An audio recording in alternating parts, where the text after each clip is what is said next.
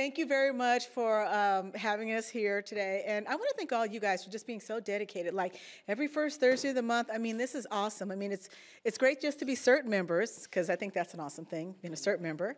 And I like to remind everybody that I'm also a CERT member as well, because I got my certificate. But I mean, I just commend you guys on constantly every month being here to learn more what you can do. Be prepared.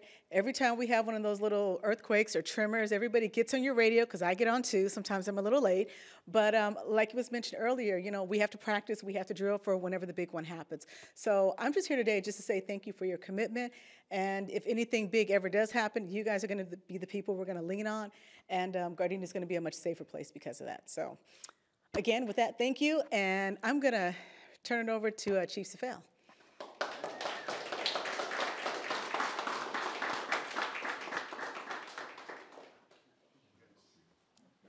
All right, good evening, everyone. I just want to, again, thank you for all of your great work that you've given to the City of Gardena. It's truly appreciated. I want to thank Lieutenant Messina, who has taken up the mantle of our CERT and our EPREP responsibilities within the police department. It continues to run from, yes, not run from them, run to them, run to them. So thank you for your work. Things coming up, we talked about the Great Shakeout. I know Tim's working on that.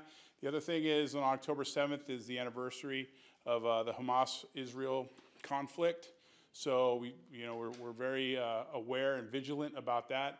Things happening in not so much in the community of Gardena, but the outskirts. And so between those issues and then rolling into the election, we always say that, CERT, you are our eyes and our ears.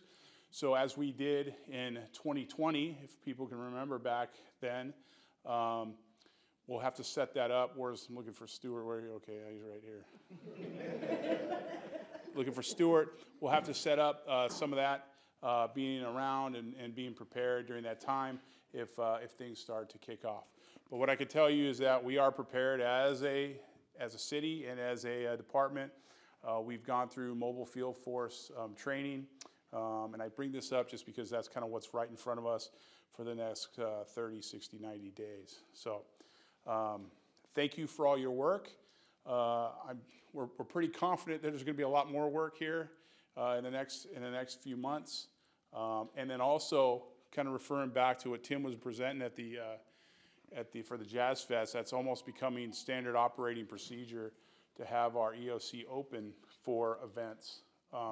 And not just at G-Trans, but it could be any place. But having all those resources in one place, monitoring, that's really kind of just the going practice now. So I see more work in your future for that as well. So thank you again. Look forward to the future, and keep doing what you're doing. Now, lastly, being here, I know that most of you know that after 3 decades of glorious service to the City of Gardena and the Gardena Police Department, our own Captain Vince Osorio will be retiring in December. We are going to miss him. I want to thank him in front of all you for all of his work. That doesn't mean that like this is his last month, right? So it's still going. Yeah, it's still going. Got a lot more work to do here, but just want to tell you that how important and how great it's been to have Vince as a captain and as a friend for 30 years. And so if you'd all just give him a round of applause for all his work, appreciate that.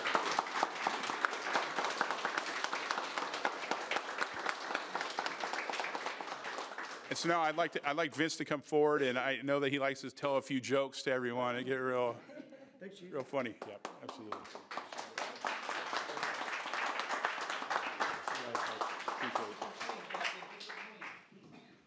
Hi, everybody.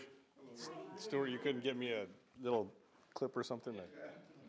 Well, like the chief said, I'm retiring. I'm not counting, but it's 2 months and 23 days away. So, I think I've been working with Cindy and the rest of the CERT crew here for going on 12 years now. So, right around the time I got promoted to lieutenant. And, I've learned a lot from them, and as all of you, I hope, have. And, you guys are a great group. The city we'll be in good hands. I guess the best way for me to put this is when the poo-poo hits the fan, right? I'm on video, so I can't really drop an F-bomb right now. Lieutenant Messina is going to be, he's been working with you for a little bit now. He is a natural at this stuff. He's always vigilant. He's got 2 or 3 radios on him at all times, including the DCS one and all the other stuff. But he'll be great for you guys and in all of his upcoming soon to be assigned details. But I want to thank you guys for having me and letting me be a part of all this stuff. Like the chief said, there's still a lot of work to do. We have, I just briefed him today on what we have going on for prep as far as going into next week with the anniversary of October 7th. Right after that, we move into the elections, and we all know that the elections can be a heated time for everybody. So we want you all to be careful, but we want you to know that we're prepared to respond to stuff here in the city, and we're also prepared to respond to other cities to assist them as needed. Based on the intelligence we have now, personally, I think that if we do something, we'll be responding to somewhere else. Fingers crossed, hopefully that's the case, if we even have to go.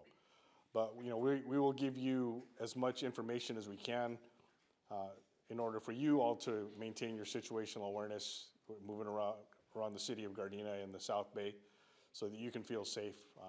We try to get you guys as much information as possible at all times, and we'll continue to do that. But I also want to thank Tim.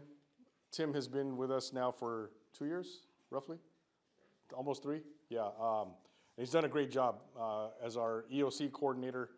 He kind of took over for me when I got moved out of there, and he's done a great job with it. He's helped us to organize. We've done a lot more formalized training, and he was talking about, we brought CERT into our emergency operations center during the big events that we've had in the city, just to give them practice and to give us practice also. So we're hoping that will continue, and hopefully each and every one of you will get a chance to run a turn in the EOC. It's an interesting experience. I mean, obviously we've worked command posts in the past, and it's part of our job, but it's not part of, I guess the only way to say this is the regular person's job, right? You all have different responsibilities, but when you can be a part of a bigger endeavor, it's a good feeling, and you get a lot out of it. You'll learn a lot, and hopefully you'll get some skills out of there that you can add to your CERT package, right? But yeah, Tim, thank you, man. Very very great work. Keep it up, and let's hear it for Tim, guys.